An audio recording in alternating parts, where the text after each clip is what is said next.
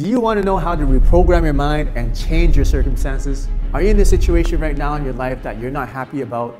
You're frustrated with something, you're lacking something in your life, or you're just overwhelmed with so many things happening? They say that half the battle is won inside your mind. If you change the way your mind works, you will actually change your circumstances. In this video, I'm going to share with you my personal secrets that I've used to change my own life. I was poor, I was in debt, I was sick and depressed, and not happy. Applying these principles and tips, I was able to turn my life around. And now I'm successful, I'm happy, I'm very healthy, and I'm able to touch many people's lives as well. What you're about to learn is a lesson from one of my courses that's valued at over $1,000. And you can learn this absolutely free. So pay close attention because what you're about to learn may transform your life forever. That and more is coming up.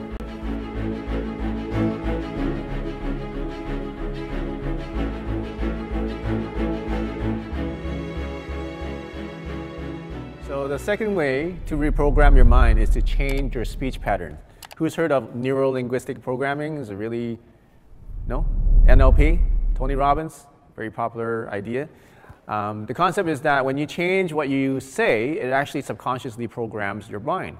And your mind doesn't know the difference because it just processes whatever you feed into it, just like a computer. Garbage in, garbage out. Okay, so if you program your mind with positive speech, then you're naturally subconsciously programmed to be more positive. That's the concept, okay?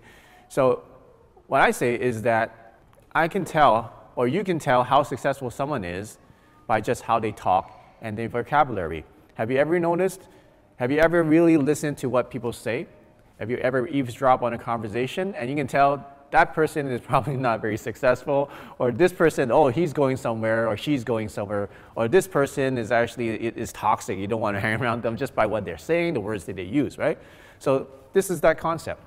And here's a live demo, okay? So who wants to do this?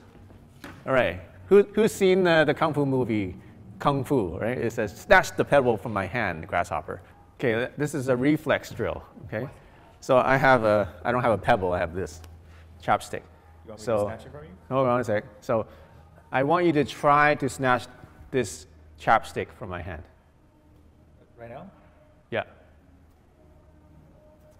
You didn't try, you snatched it. I want you to try to snatch it. Without actually snatching it? No, I just want you to try to snatch it. No, you didn't try, you just snatched it. That makes no sense. Like, how do I just try to? I want you to try to snatch it. No, you just didn't snatch it. That's what, you just didn't snatch it. You didn't, okay. You just snatched it, you didn't try. Are you confused? Yes. Okay, yes, I'll explain. Try versus attempting. Trying is a pre-failure word. Because you can't try to do something. You can either do it or you don't do it. I just showed you. You can't try it. Either you snatched it or you didn't snatch it.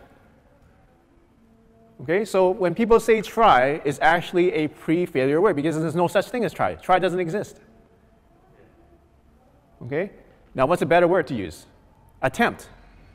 So I want you to attempt to snatch it. Okay, was the attempt successful? Yeah. Did he snatch it? Yes. Good job. Okay, so attempt is a pre-success word, whereas try is a pre-failure word. You know, a lot of people use the word try, and a lot of people don't recognize this.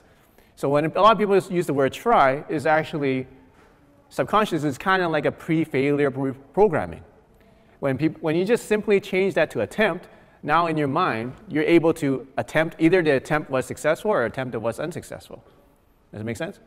Okay. So there's actually three words that keep you stuck. Try is one of them. The other one is why. And the third one is can't. Try is a pre-failure word. Do or do not. There's no try. Yoda is way ahead of everybody. How about why? Second question. Let me ask you this. Does why load information first, or does it load emotion first when you ask why? Okay. I think emotion first. Like when you ask why, you're like already trying to reject something. Okay. Okay. Well, let's compare it to all the other questions. What? Is that emotion first or information first? Information first. When? Is that information first or emotion first? Information. Where? Is that information or emotion first? Information. Okay? Compared to those ones, why? Is it more information or more emotion first? You still think information? Okay. So it's actually, for most people, it's emotion first. Because why is not hard data that you can get. Okay? So whereas where, when, what is hard data, right? You can specifically figure out what that is. But then why is like, there's no hard data you can grasp onto it. So your mind actually goes emotional first before it goes to information. Yeah. So how about this? The second question is why is that based in the present, past, or future when you ask that question? Where does your mind go? Does it go past, present, or future? It goes to the past. We covered this in the last session, is that where's the best time to be? In the present, right? Can you change the past? You can't. But we can learn from the past. So what why does is actually makes you emotional and puts you into the past where you can't change anything. Okay, so if you ask why a lot, what happens is it just keeps you stuck. It goes in the loop that you can never get out because you never change it, and it keeps you emotional and it keeps you from thinking in terms of information rather than emotion. There's a third one, can't. And this is pretty obvious, I think, is it imposes psychological limits that may not exist in reality. So many people say, I can't do that, or that can't happen, or I can't believe that's happening. If you use a lot of can't, you can tell that they have a lot of self-imposed limiting beliefs inside their mind. Okay, so those three words that keep you stuck. Now, you might be asking, okay, what are some words that are opposite? If they're negative words, what are some positive words? So here's 3 positive words that get you unstuck and help you to keep moving forward. And these 3 words are might, specifically, and now. So let me ask you, what do you think makes these 3 words so powerful? The now. Now. Why is that powerful? Because now you're taking action. Finally, you're taking action. Right. Now, because you can take action in the present. Okay? How about the other ones? Specifically, meaning you have a goal now, you can achieve something now. Right. Specifically because you have a goal, right? You have something that you can do, something achievable. Okay, good. And then how about might? I think might just opens up more opportunities. Opportunity. Okay? So here's the answers. So might has built into it possibility. It also is a synonym of strength, right? Might, as in might. And also has creativity built into it.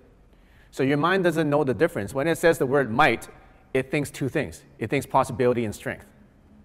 Okay? And so now it puts you into a mindset of creativity, puts you into a mindset of possibility rather than being stuck. So that alone opens up your mind. Number 2, specifically is important because general versus specific. Can you act on general things? What's easier to act on, general things or specific things? Specific. Definitely, right? When somebody tells you to, okay, go and make money, right? Rather than say, okay, go and follow this system, do step 1, 2, 3 specifically, and make money. Which one's easier? Which one has a higher chance of success? The specific one, right? So knowing the difference between general instructions versus specific instructions makes a huge difference. A lot of people get stuck in the general. They say, well, I know what I'm going to do. I'm going to start a business. Yeah, that's how I'm going to make money. And then like 5 years down the road, they haven't done anything because they had nothing specific in their mind, right? Okay? Or I'm going to get in shape. They say, how are you going to do it? I don't know. I'm just going to do it. They have nothing specific. And then like 5 years later, they're still fat blob. Okay? So specific is important because you can only act on the specific, and it's a lot more higher chance of success. How about now? Right, because you can only change the future now. You can't change the future in the past. You can't change the future in the future. You can only change the future now. And that's from our level 2 training. So here's one simple question that gets you unstuck. Would you like to know what's one simple question you can always ask yourself if you're in a stuck situation that will get you out? Is this: what might I do specifically about this situation now? Notice what I did. It combines all three of the power words and doesn't have any of the stuck words, right? Because this is what happens. We get into situations where we have a problem, we don't know how to solve it. And then we feel frustrated, we feel overwhelmed, we feel like lacking, we feel stuck. And what most people do, they ask, number one, why is this happening, right? Or I can't believe this is happening.